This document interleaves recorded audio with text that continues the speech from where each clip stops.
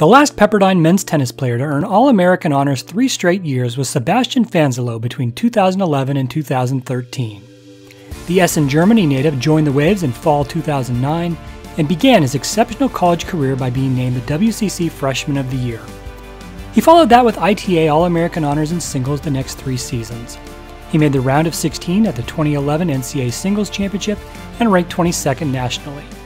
In 2012, he was the nation's 7th ranked player, and he wrapped up his career in 2013 by reaching the semifinals of the NCAA Singles Championship while being ranked number 8. Fanselow earned the ITA's Rafael Osuna National Sportsmanship Award in 2013. He received WCC Player of the Year honors in both 2012 and 2013. He earned all WCC First Team honors in singles all 4 years and in doubles 3 times.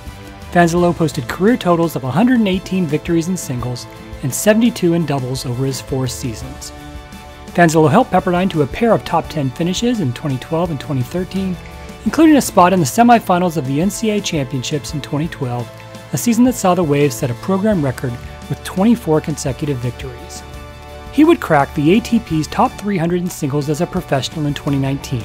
Since 2015, he's won 9 ITF singles titles, including 2 this year. Sebastian Fanselow, an all-time great Wave.